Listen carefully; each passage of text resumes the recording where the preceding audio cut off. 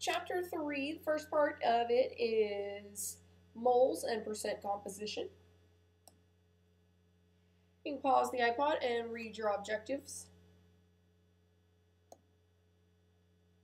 All right, a mass spectrometer is going to tell you which elements are present in your sample and what percent abundance are they. So in the picture here, we have three masses. We have one that's at 24, one that's at 25, and one that's at 26. And the most abundant mass is 24 at 80%. With that information, we can calculate the average atomic mass of an element. The average atomic mass is what's found on the periodic table. It's the average of all the elements' isotopes, and it's a weighted average like your grade. So you have the mass of isotope 1 times the percent abundance of isotope 1. And remember, you can't just plug in 80%. You would have to use 0.80. So you have to use the decimal form of the percent. Plus the mass of isotope 2 times its percent, and so on, however many isotopes that you had. Remember that your mass, or the weighted average, has to be somewhere between your highest and lowest mass. All right, let's see an example. So here we're given three masses. They gave us the rounded weight, but we're going to use the more specific one if they give it to us. So we have 283.4 times 34.6. But again, we need to use the decimal, so divide by 100 plus our next mass times its percent plus our last one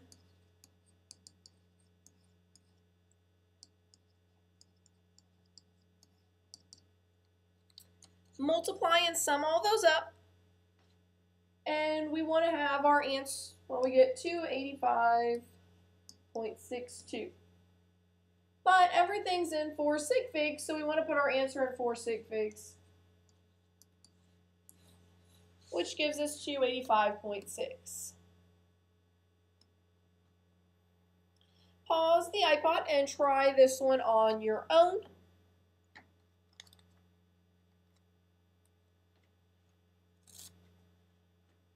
All right, on this one we have mass and its percent, and another mass and its percent. So 64 times 0.20 plus 55 times 0.80. Again, our mass has to be somewhere between 64 and 55. So I could eliminate A and B right off the bat. Also, it's closer to 55 because 80% of the mass is 55. So we could probably rule out B, but solve it out just to be sure. And we do get 56.8. And the units are AMU, our atomic mass unit.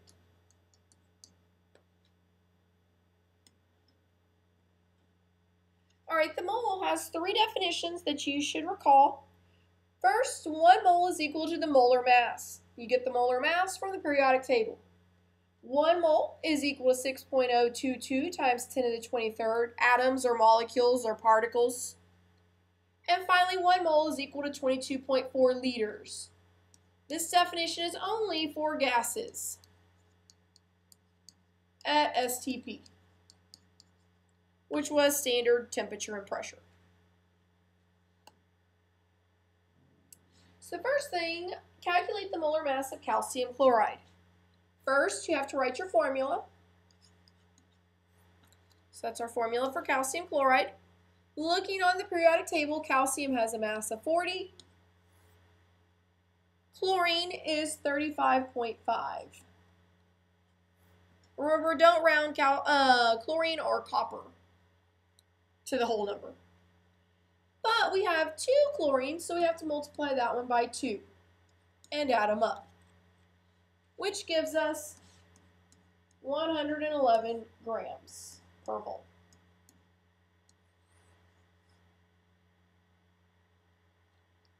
If we want to know how many moles are in a certain amount of grams, we need to do dimensional analysis. We start with what we're given.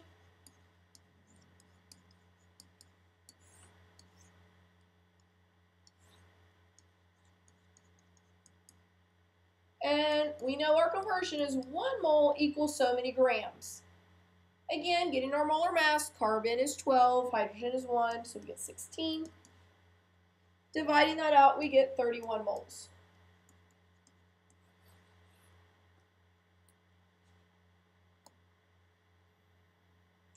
And try this one on your own, pausing the iPod, restarting when you are done.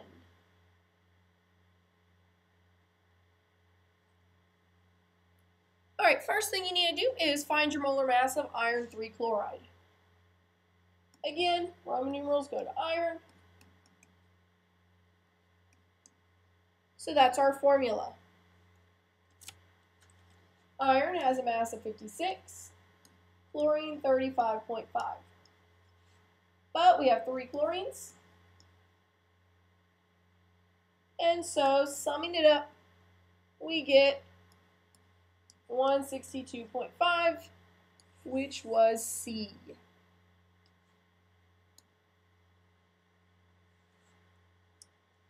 All right, again, we're going to start with what we're given, 15 moles. Oxygen gas.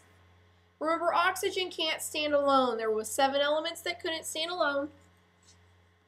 Nitrogen, oxygen, fluorine, chlorine, bromine, iodine, and hydrogen.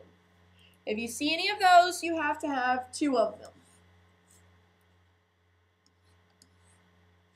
Okay, if we have moles there, we have to have moles down here.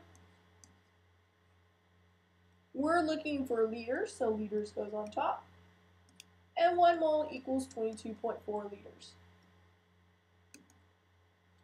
Multiplying that out, we get 336 liters. But we only had 2 sig figs, so our answer needs to be 340 liters.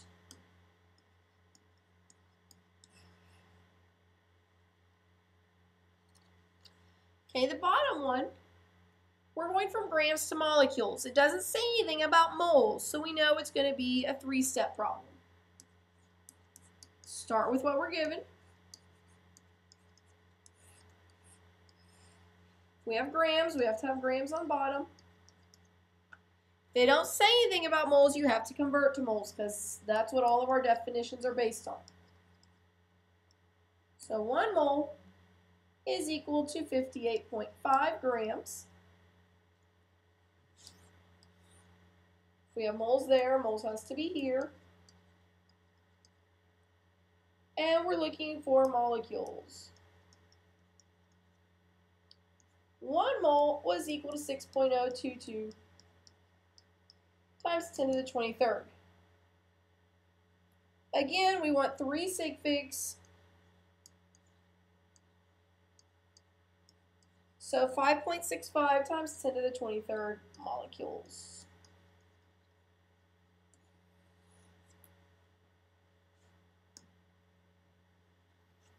Pause the iPod and try this one on your own.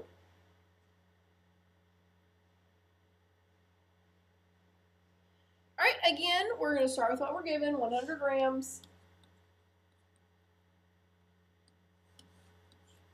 Grams is on bottom. 1 mole. Because it didn't say anything about moles. Our molar mass was 111. And 1 mole is 22.4 liters. So we get 20.18.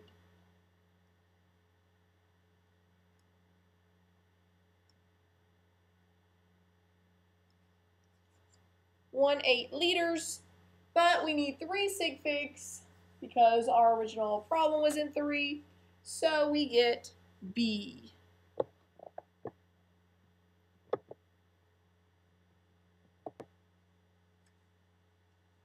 All right, percent composition. Just like any percent, it's the part that you're looking for over the whole thing. So you need to find the molar mass of the entire compound and then find the mass of what you're looking for. So it says calculate the percent hydrogen in water. Water has the formula H2O. Hydrogen has a mass of 1, but we have 2 of them. And oxygen has a mass of 16. So my mass of hydrogen is 2 over the mass of the entire compound, which is 18, times 100, gives me 11.1% hydrogen.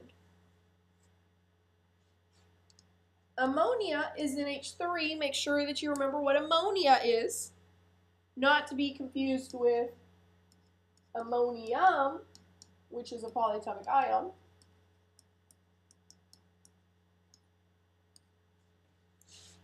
Nitrogen weighs 14 grams out of 17 for the entire mass of ammonia. So the percent ammonia is 82.4.